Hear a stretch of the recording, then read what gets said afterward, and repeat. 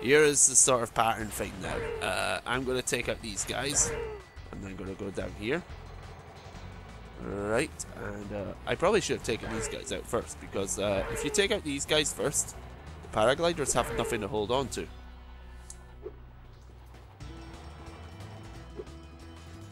I'm probably not going to make it now.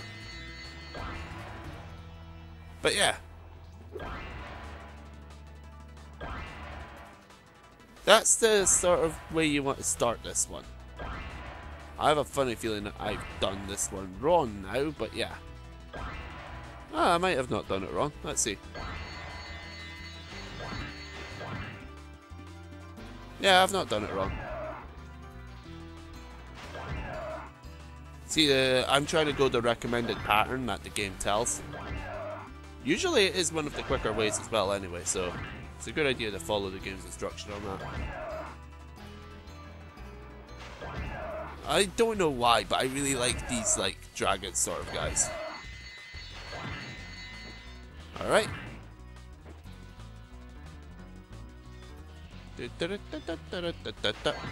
Loads of time left. That's not like Ocean Speedway where I messed up. I think they're taking account of the snowmobiles with that huge, huge opening. But yeah, that's how you do the Speedway. That's how you do the Speedway proper. Now we need to find we need to find another thing. Actually, I'm going to show this. Right? Rope burns after all, doesn't it? See over there? They're just spinning up there in the air with nothing to hold on to. You can still flame them up there as well, so... If you want to be an asshole to them. I'd have liked it if when you flamed that it lit up. Anyway, Hunter. Right, this igloo here looks so out of place. It's a good reason. I like how that's all he wears to stay warm. Okay. Good job, Spyro. Looks like you're ready for a more serious challenge. How about a little paragliding? You're not afraid of heights, are you? What he means by good job, by the way, is every single speedway has an orb challenge, and you speak to someone to activate it. You have to actually clear the speedway before they let you do it. Alright? But yeah, paragliding with Hunter. Let's go ahead and do this. I'll tow you behind my Maneuver through the rings. Snowmobile, I'd like to point out, it works on water.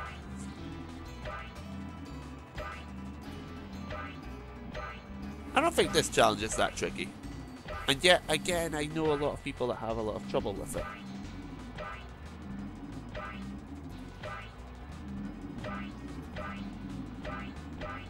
It's because of that bit there.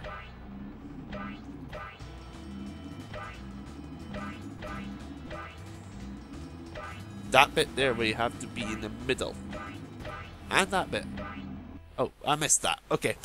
Yeah, that's the thing that bugs a lot of people about these things. I heard you were good at this things. I've never done it before. But yeah, a lot of people seem to whine, I know, about this part of the game. I come to think of it, a lot of people just whine about the parts of the game that aren't traditional Spyro sort of stuff. Like jumping and flaming and charging. That's kind of unfair. Super Mario 64 Slide doesn't get that sort of hit.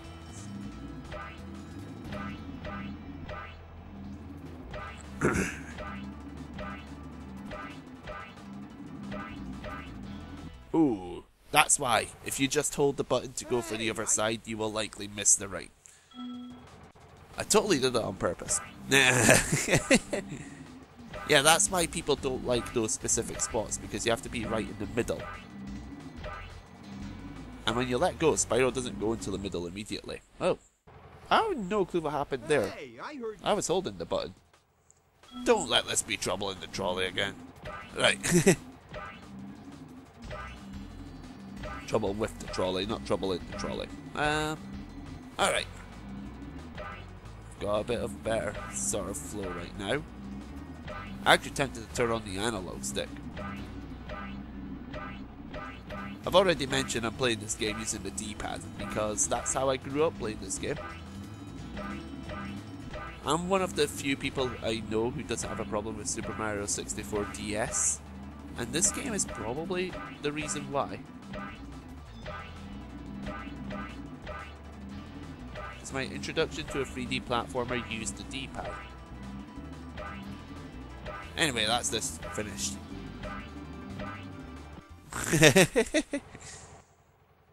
Way to go, Spyro! You're even better. You weren't on the paragliding thing, that's why. Anyway, that's the Speedway complete. I'll be honest, it's not that exciting a Speedway. Metro City is really nice, Ocean Speedway is really nice. The one in the one that's left is really nice in my opinion. This one's good, but it's not really nice. It's player.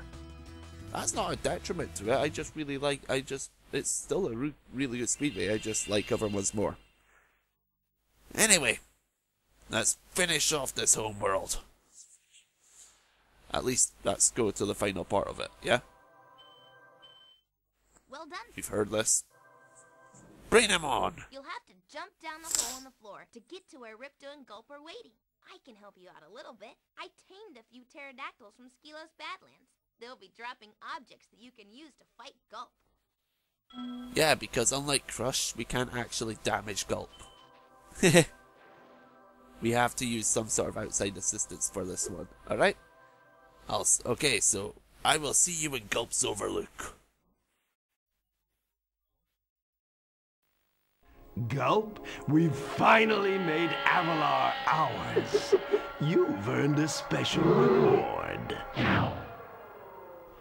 Gulp, what is it, boy? Oh, the fairy. Here you go. Ah! You singed my cape. Dragon, you are really starting to get on my nerves. Say goodbye, Flame Breath. Gulp, lunchtime. Gulp, finish him off and you can have all the fairies you can eat. I'm going to enjoy this.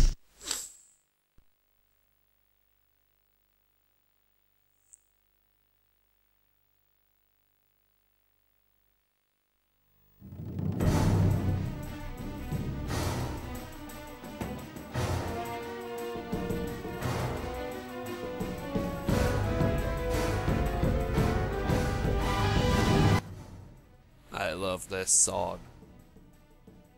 Gulp's Overlook is probably my favourite boss theme ever. I just really like the battle theme. Anyway, let's actually start this battle. Alright, you'll see those big cannon things on him. Gulp doesn't actually put them to use anytime soon. Okay? So don't worry too much about those right now.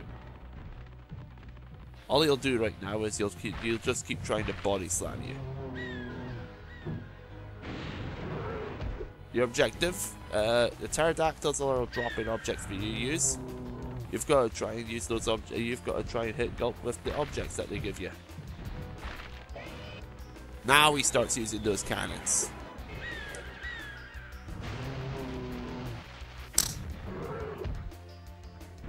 Okay, that's the first 3 hits really train you about taking on him with the items. Like, you've been shown how the barrels work, and you've been shown how the bombs work. Now, you're on your own.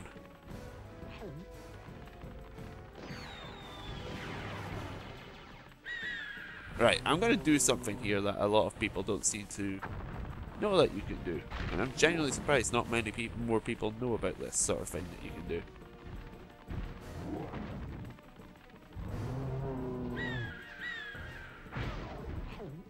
Oh, I missed. Alright. Not a big problem.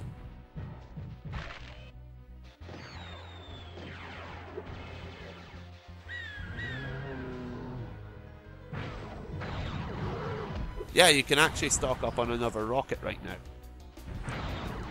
The rocket does damage you as well, though, so be careful. Right. From this point onwards, Gulp doesn't actually pause to look up at the pterodactyls.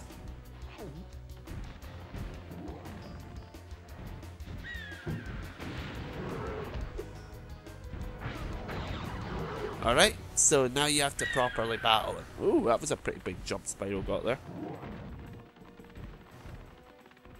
Right, that's how my usual tactic goes now. I tend to get a rocket, and I tend to try and hit him with one of the barrels now.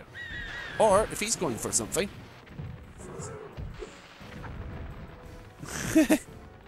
You see Ripto standing up there just watching as well. I like how Gulp looks with that thing on him. Get used to this sort of Gulp fight, by the way, because it's not the last time you'll see such a thing. Now, you don't want to do what I'm doing and hurt yourself over and over. I actually need some sort of sheep.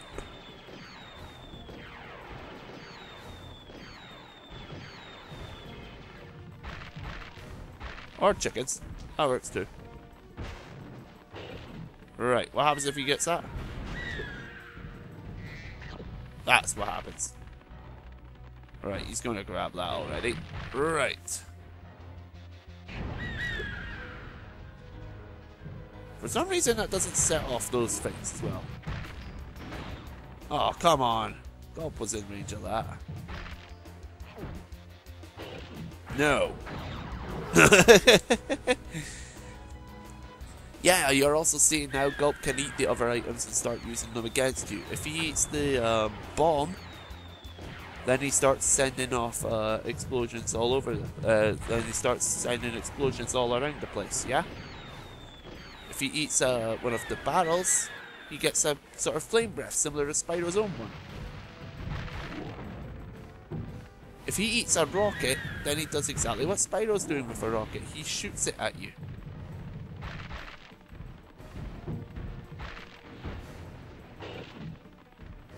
I think that's what's about to happen, actually. Yeah, here we go. That's not what I was going for. Right, here's what I'm going for. Right. In case I mess up. You can get Gulp to hit himself with a rocket that he fires at you. But yeah, that's one of my favorite. That's my second favorite boss in the game, and that's my favorite piece of music.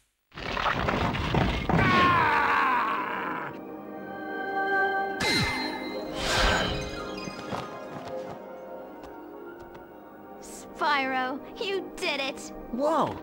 Elora, where'd you come from? I was just outside the castle in Autumn Plains. The castle is now free again. There's no sign of Ripto. And since you've been around, the creatures of Avalar are finally starting to get along. Since you've done so much for Avalar, and since I know you really missed being on vacation, we really wanted to do something nice for you. It's not much, but we hope you like it. Wow, this is great! Aren't you gonna join me? No. I'd like to, but I've got to go check on the professor in the winter tundra. He's still trying to fix the super portal so we can send you home. Oh, that sounds interesting. I think I'll just hang out here for a while and soak up a few rays. Hey, where'd Elora go? I better follow her. You nosy git. Okay, in the winter tundra, this is going to be the ending cutscene, right? I think I've finally come up with a way to access the Dragon Worlds from the Super Portal. This power crystal should give us the extra boost that we need. Just a few more calculations to set it up. 1 + 1 is 2. I think I have it. Excellent! Everything is finally ready. We're going to need a lot more orbs, but with the power crystal boosting it, the Super Portal should work again.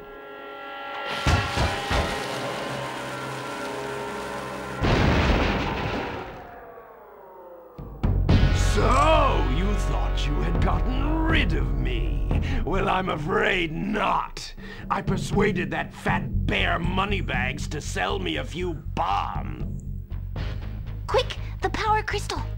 Don't even try it, book boy, or you'll be the world's smartest pile of ashes. Wait, he has no minions or power. How did he persuade Moneybags? This is just what I need for a new scepter. Hunter, do something! Quick! Hey, give that back. No! Well, I tried. You little fools! After I destroy you all with my new scepter, I'm going to rename this place Riptonia!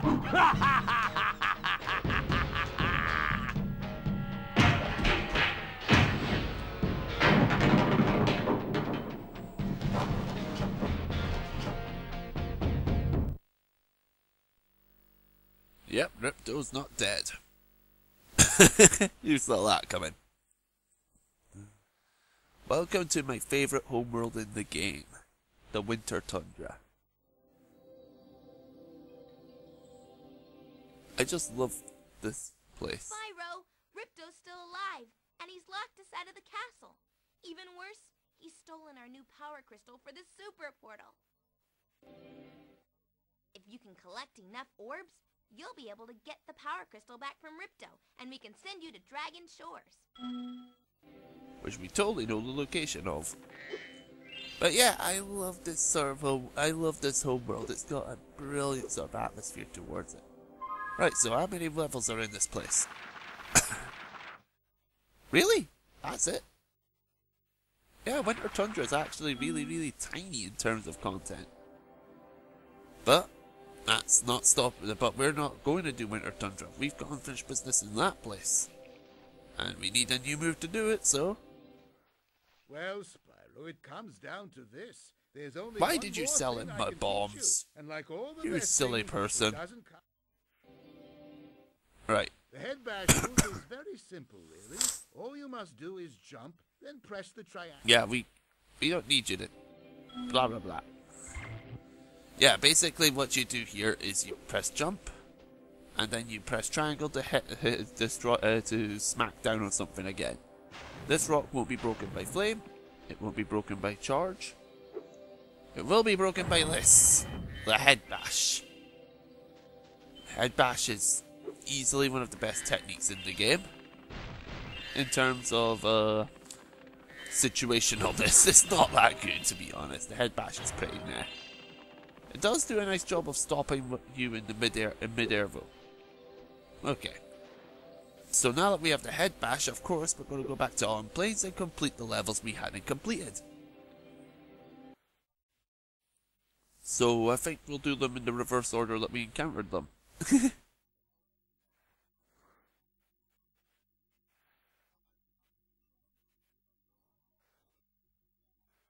So, here we are. Let's go up here, and we're going to go ahead and we're going to do, I think it's Shady Oasis first. We don't actually even need to explore the homeworld now because we completed the homeworld. So unlike Summer Forest, this is just going to be those 3 levels. No messing about in Summer Forest. There might be a fair bit of messing about in Fracture Hills because I think I did get a few gems on that were out of the beaten path. So, but yeah, that's all later. And I just went past all 3. I know this game very well, I swear. Right. Shady Oasis. No treasure found. That's the first time we've seen that, isn't it? I'm not going to replay the intro.